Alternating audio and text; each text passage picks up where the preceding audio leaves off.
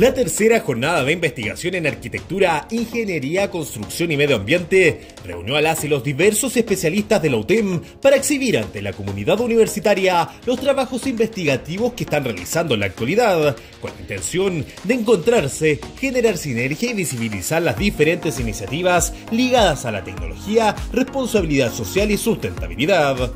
La actividad contó con la participación remota del exministro de Ciencia, Tecnología, Conocimiento e Innovación, Andrés Correa, así como también de las y los académicos investigadores de la Facultad de Construcción y Ordenamiento Territorial y la Facultad de Ingeniería de la UTEM.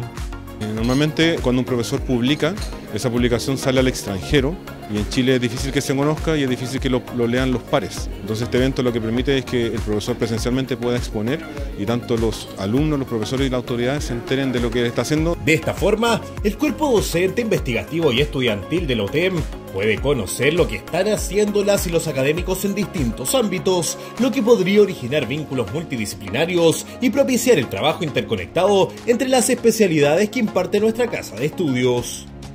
Nos ayuda a la creación de la comunidad científica, sobre todo en las posiciones de lo académico. Uno puede conocer las diferentes áreas de investigación a nivel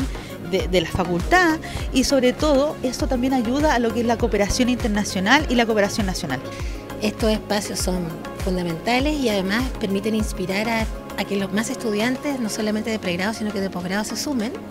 Y al final estos son nuestros recursos humanos, nuestra gente, nuestros profesores, nuestros estudiantes, los que hacen universidad y los que permiten que esto se pueda lograr. De acuerdo con lo mencionado por los organizadores, la edición 2022 contó con el apoyo de más unidades de la universidad para ampliar la logística y participación en el encuentro, además de la posibilidad de generar un manuscrito que contenga las publicaciones de las y los docentes de ambas facultades.